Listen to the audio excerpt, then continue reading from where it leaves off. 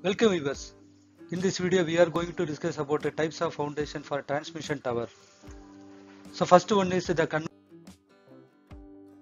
method like pad and chimney type. So the picture is showing. So the main application for this pad and chimney foundation is at a large base width which is having more than 4 meter of transmission line tower. Soil type gravel, non-cohesive soil. Major components of this pad and chimney type is stub, which is to be connected between the foundation and the leg member of transmission line towers. Chimney is a pedestal type which is showing in the picture in red color or orange color, and bottom pad which is in gray color in the picture. Sub-classification or first one is plain concrete footing.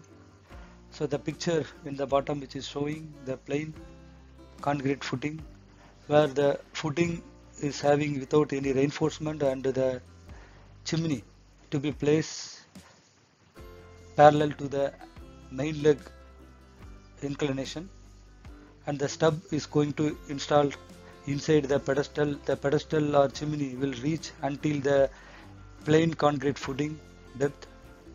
So this is a first sub-classification of pad and chimney.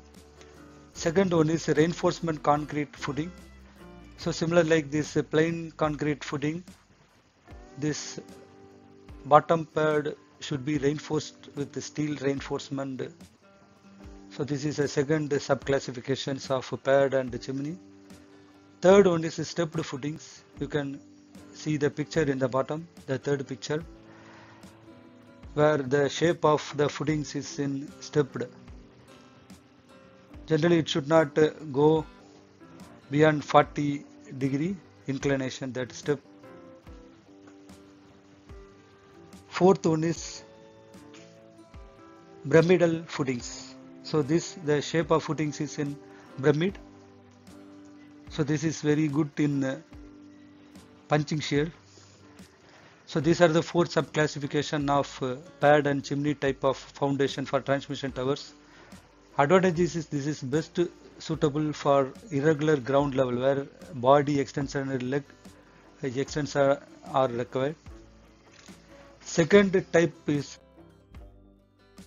the raft foundation. In this, where all the four legs are to be connected with the bottom raft. So here in the gray color is a bottom raft which are connecting the four chimney or pedestal, where this includes the stub of main leg.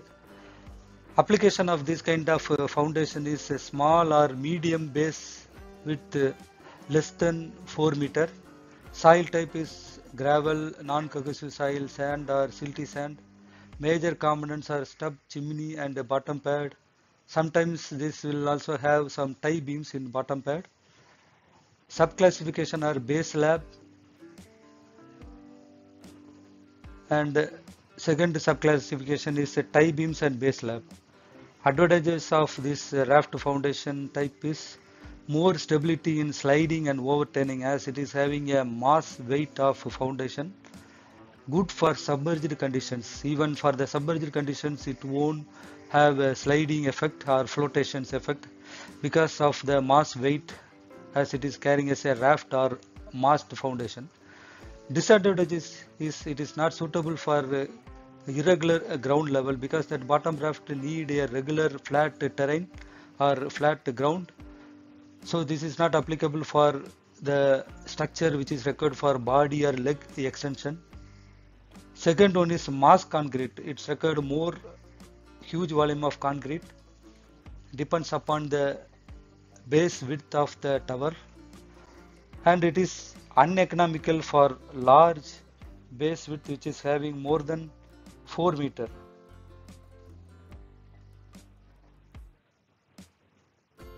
Next type is concrete auger or caisson. So in this a caisson or a well type of foundation to be erected for 4 legs or even the combined all 4 legs. Then later that chimney to be erected, and after that the stub to be installed So likewise, there are various components in concrete and Augur caisson type. So this is applicable for a large base width more than 4 meter. Soil erosion, if it is there, this kind of foundation is more applicable.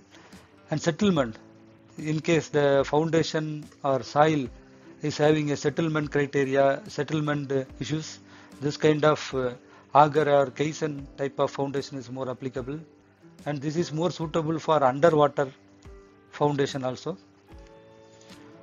Soil type is gravel, non-cohesive soil or soft rock.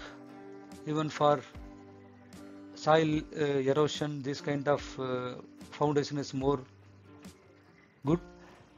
And major components are like step, chimney or chute, well design. So these are the major components. So the gray color, we can call it as chute or well, and the red color is chimney. And as usual, the stub should be inserted in the chimney and connected to the main leg. The sub classifications are based upon the shape. It is a circular shaft, square auger. Third is a combined well foundation, where in this, where if it is a base width is less, we can go for combined well foundation. And fourth one is pneumatic caissons. Advantages are resist with the effect of covering as large cross-sectional area, reduces vibrations because it is transferring the axial tension and compression to the soil. Disadvantages is it is having a construction cost and a duration which are very high, which required special equipment and machineries.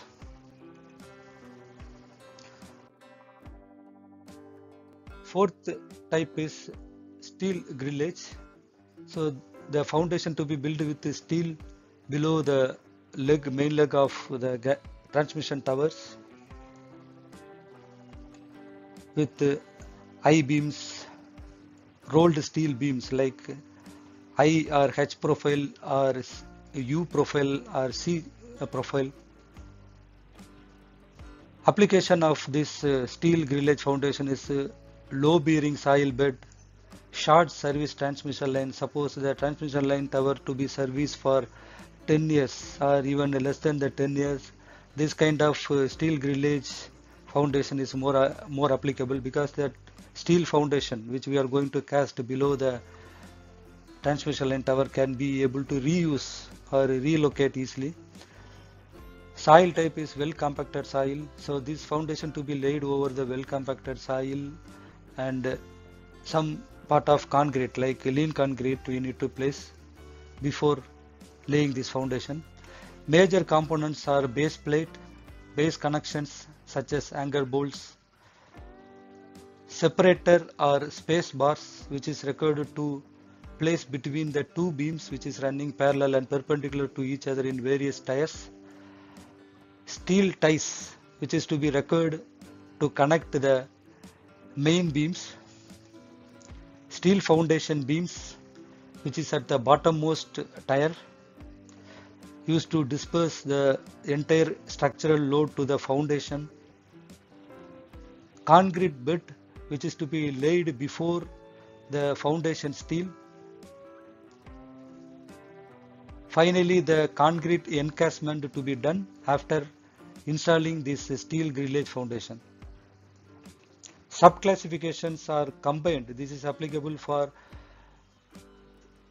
transmission line tower having a less than 33 kV, where the base width is very less, so that all the four legs can be connected to each other by steel grillage for a common foundation. Second one is a single leg, as showing in the picture. The single leg is applicable for the transmission line tower which is having higher base width, that is the greater of 33 kV transmission line tower can be applicable for this sub-classification. Third one is steel with concrete encast. This is like material properties type. Fourth one is precast concrete. Yeah, sometimes the precast concrete also can be used for this transmission line tower steel grillage foundation. Some timber is not suitable for transmission line tower, as it is transferring major tension and compression, where the timber, if you are using, means we need to check whether the timber is having a grain parallel to or perpendicular to the loading direction. So these are parameters are challenging in doing grillage foundation with the timber. So that can be avoided for transmission line tower. So only the material we are looking, means only the steel and precast concrete is more common for grillage foundation in a transmission line tower. The predominant is steel grillage for transmission line tower foundation. Advantage is we can avoid deep excavation, where this steel grillage is required only 1 to 1.5 meter of excavation, which is very minor for transmission line tower. Second advantage is it is a quick relocation or dismantling is possible, as it is built with steel. Reuse of materials, we can reuse these scrap materials, or we can say that good material. After a short service transmission line tower, we can reuse these materials to other locations or other structures. Less weight compared to that concrete mass or individual foundation, this is having a less weight. Disadvantages is steel consumption. This required high steel consumption compared to the concrete design of foundation, and this required site welding, whereas some equipment is required to weld at site. Steel treatment for soil exposure also we need to consider. Soil or concrete exposure we need to consider for this structural steel, which are having a encast in concrete for steel grillage. The fifth type is a pile foundation. This is mostly applicable in offshore transmission, heavy loaded transmission lines. If the soil is very weak, suppose the soil type is black cotton, loose clay, or having a standard penetration test value of N less than or equal to 5, then this kind of pile foundation is applicable for transmission line tower, because the transmission line tower is having high tension and compression load transfer to foundation. So this pile will perform to transfer the axial forces like tension and compression to the soil. Even it will support some lateral forces also due to the soil rigidity. Because that bedrock, if it is not found within the foundation depth about 5 meter, we need to go for pile foundation. The major components are stub, which is to be connected the steel main leg to the chimney, and chimney is to be connected from stub to the pile cap. Pile cap is a structural element which is to be connected all the pile group. In this picture there are 4 piles are showing per leg, so all the 4 piles should be connected by pile cap, so that the load transfer will happen through this pile cap to the pile. The sub classifications are: first one is bored cast in situ piles, second one is precast or pre-stressed concrete driven piles.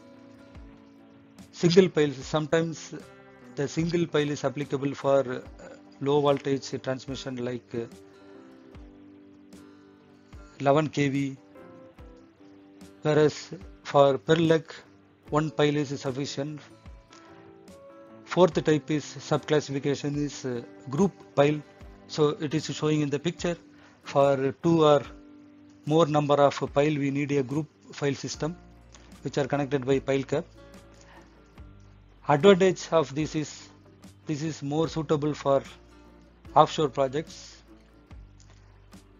Pile reached to hard strata is having a more stability in both the end bearing of the rock, which is in the tip of the pile, and the skin bearing also will give you extra benefit to carry the more loads of the pile, because the skin friction of soil will increase the lateral forces resistance also.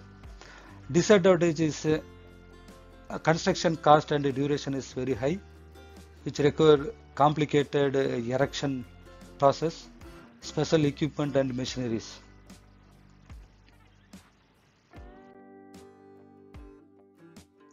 The sixth type is rock hangers. This is applicable for hilly areas with hard rock, where the hard rock unable to do excavation.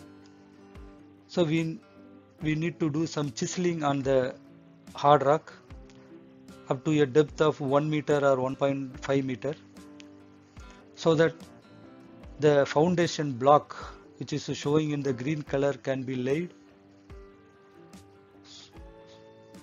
So this kind of foundation should have a soil type of medium or hard rock, where the huge excavation is not possible. Major components of this type of rock hanger foundations are stub, chimney, foundation block which is connecting the chimney to the hanger, grout materials such as chemical grout or cement concrete paste grout, and tendons or steel bars which is required for anchoring to the bedrock. Subsoils, sub-classifications for these rock hangers are: one is vertical hanger, another one is inclined hanger. In this picture you can see the vertical hanger. Inclined hanger is nothing but the direction will be in inclination with respect to the hard bedrock and the force transmittal. Advantage of this rock hangers are huge excavation can be avoided. Only 1 to 1.5 meter is sufficient to place the foundation block. Less formwork. We need the formwork only for the chimney and the bedrock, which is having a very less in size compared to the conventional raft foundation or isolated foundation. Disadvantage: this requires special apparatus and machineries. So the picture below you can see the reinforcement steel bars or tendons which is required to do these rock hangers.